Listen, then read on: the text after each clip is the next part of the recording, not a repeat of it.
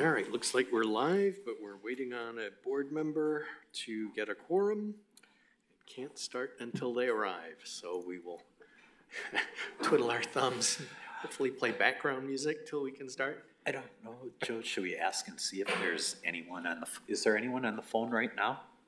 Yes. No. Yes. Kurt?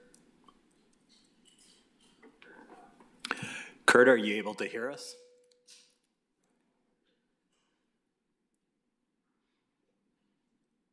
All right, here comes Pam. Kurt, are you able to hear us?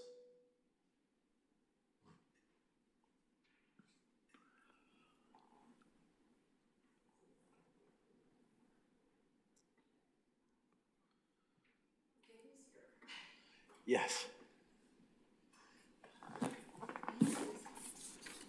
Thanks for making it. Yeah, appreciate Pam. Hey, Pam.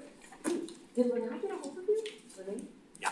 She did, okay. Because she never let me know if you were coming or not, so I was like, I wasn't sure if I was Gotcha. Number 4. key or not key. Yes. You're always critical, Pam. Yes. All right, we have our quorum. While I think we're trying to figure out getting someone on the phone, we will go ahead with calling the roll, please, Steve. Oh, I should call us to order. Sure. So we will, now that we have a quorum, officially call the July 25th Architecture Review Board meeting to order. Now if you could do the rolls. Sure. Zachary Rust. Here. Joe Clark. Here. Pam Langen. Here. Dick Lindy. Here. And Jerry Jones, Bob Heimroll, and Dave Aldig indicated that they would not be able to attend tonight. All right. If we could please stand for the Pledge of Allegiance. I pledge allegiance to the flag of the United States of America and to the republic for which it stands, one nation, under God, indivisible, with liberty and justice for all. And for our board members, any potential conflicts of interest with our item today? Hearing none, we will move to item number 4, the approval of the minutes from June 13th. Move they be approved as presented. Second? We have a motion and a second. Any further discussion? Hearing none, all those in favor signify by saying aye. Aye. Opposed? Minutes are approved. Thank you. I think I'm getting a little feedback. I don't know if that's annoying anyone else, if that's adjustable at all. And do we have a caller on the line yet? Kurt, can you hear us, and can we hear you? Kurt mentioned he can see you guys on video, but he can't hear me. So Kurt is saying he can see us but not hear us.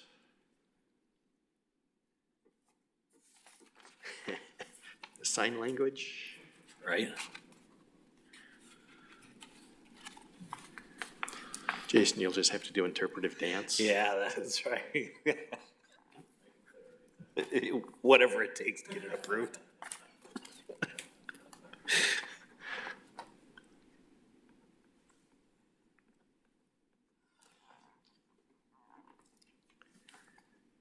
Kurt, we're just waiting a bit to see if we can get you connected. If you want, what I could do just real briefly before they get into this, I could just kind of explain to everyone where this is taking place, because the owner is obviously familiar with that. So Sure. This particular property that we're looking at today is in the former Shopko parking lot. So it's directly south of Applebee's.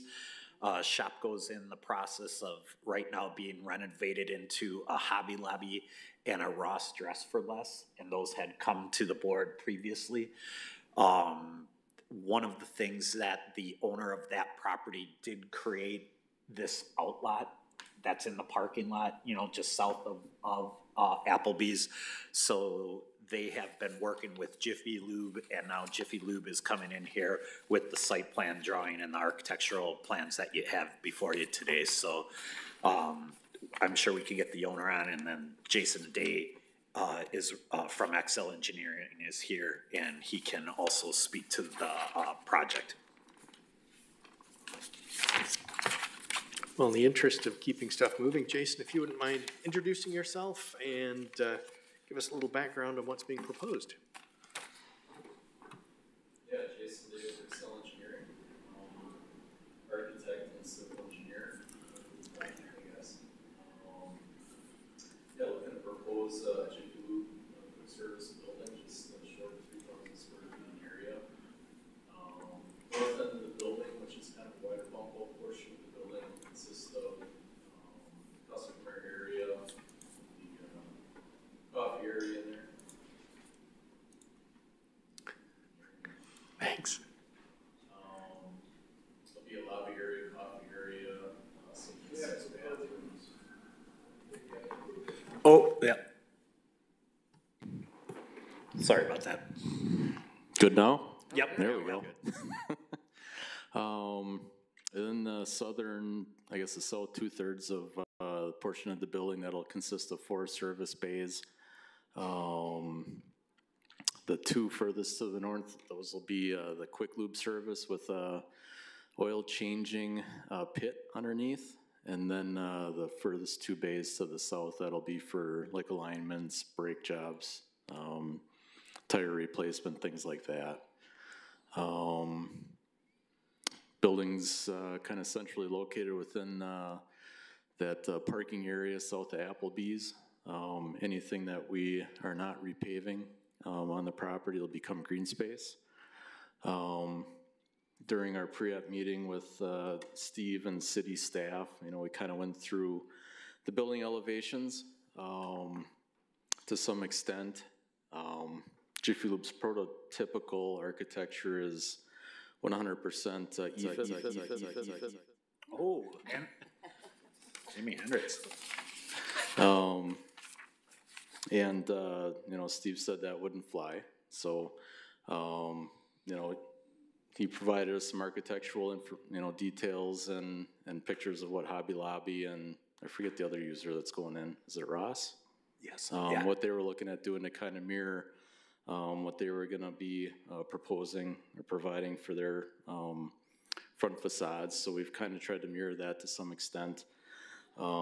Provided a full brick stone wainscot all the way around the 4 sides of the building. We did try and provide some additional articulation on the east side facing Taylor with some variable height parapet, as well as providing some additional emphasis and material for the brick, kind of centered around the overhead doors for bays 2 and 3, as well as on the customer end of the building.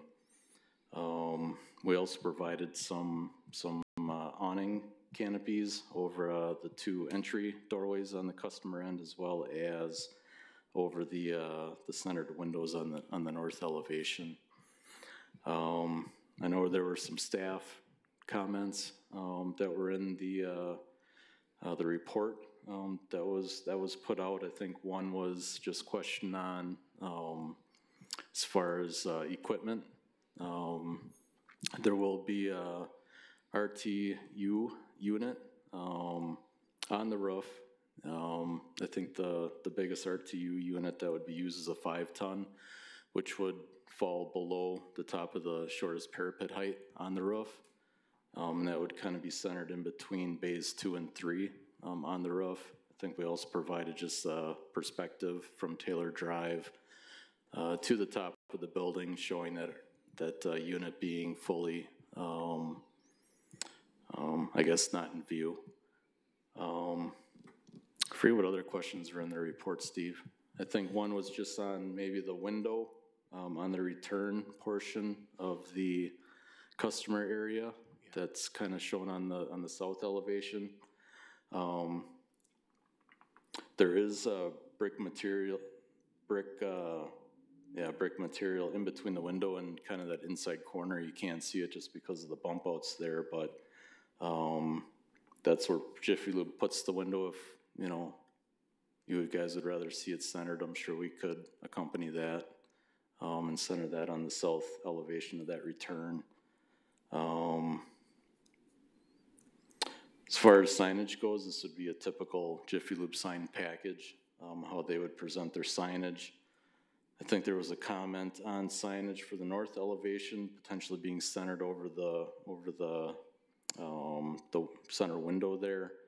I think Jiffy Lube likes to present their signage closest to the, you know, the frontage of the building towards the roadway. So that's fairly typical for them. They'll kind of flip the signage to wherever the closest roadway is. And with this building kind of being set back into the site and behind some vegetation out front, just south of their main entry, I think they'd prefer to keep the signage at that location on that north face. I think the only other question was on the dumpster enclosure. It was referenced on the plan to the architectural plans, but we don't have those. So if you could describe what's being proposed there, Yeah, please. dumpster enclosure will be split face block with color to match the brick material on the building with a stone cap.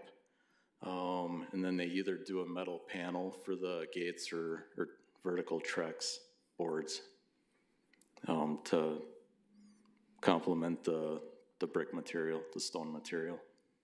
Great, thank you. I appreciate you running through those staff comments.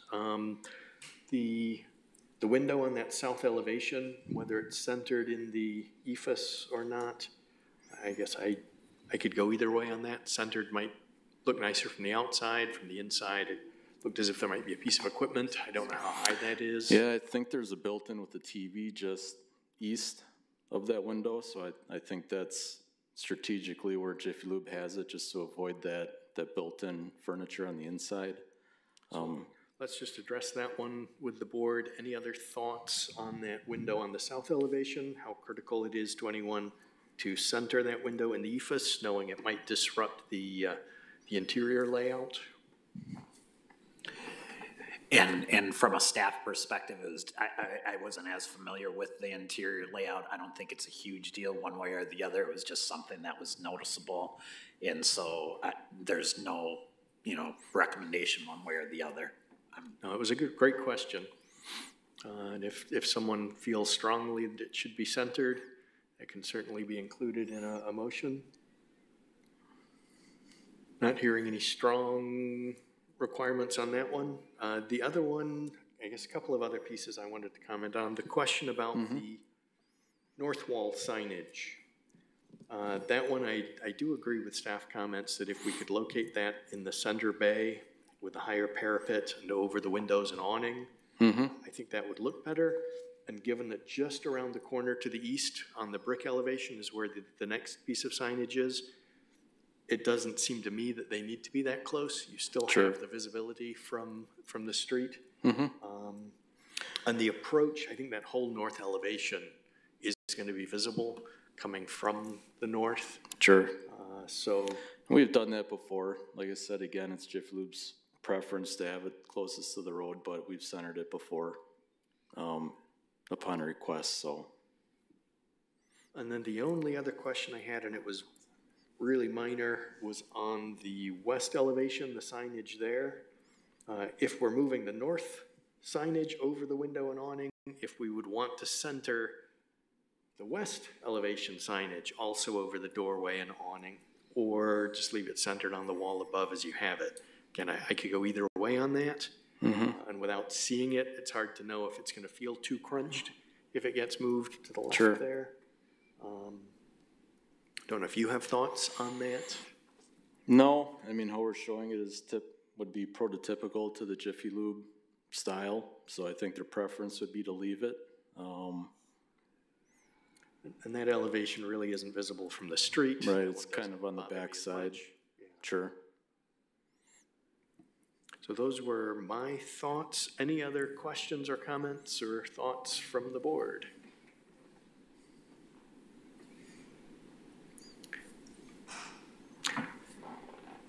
Nothing. In that case, I would certainly entertain a motion. I would move forward as presented, but on the north elevation, moving the signage in the middle panel above the windows there, but leaving the signage on the west elevation as is. Second. Super, so we have a motion and a second. Any further discussion? We're all clear that the only variation from what's being submitted then is moving that west signage? To the north I'm sorry, the north. elevation, right. Looking right at it, but the north elevation, thanks. I just didn't know if we should see if the owner, by chance, one more time, whether or not he can Oh, hear us. great point. Kurt, are you there? Can you let us know if you're on the phone? Just want to make sure.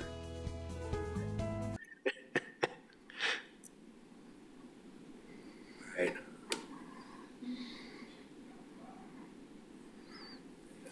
All right. Sorry, Kurt, we're not able to get you on the line for this. So hopefully nothing here is too adverse to be able to do. I don't think so. So we've got the motion to second. We've had discussion, hearing nothing further. All those in favor signify by saying aye. Aye. Opposed? Motion is approved as noted. Okay. Thank you Thank you, very much. everybody. See you tomorrow. See you tomorrow night. All right, so our next meeting is scheduled for August 8th, tentatively at least. And if there's nothing else, I would entertain a motion to adjourn. So moved? Second. Motion and second, all in favor? Aye. Aye. We are adjourned. Thanks, everyone. Hey, I appreciate everyone making it. What if we would have had one less, they wouldn't have been able to go, so thanks you guys for coming today, appreciate it. Yes.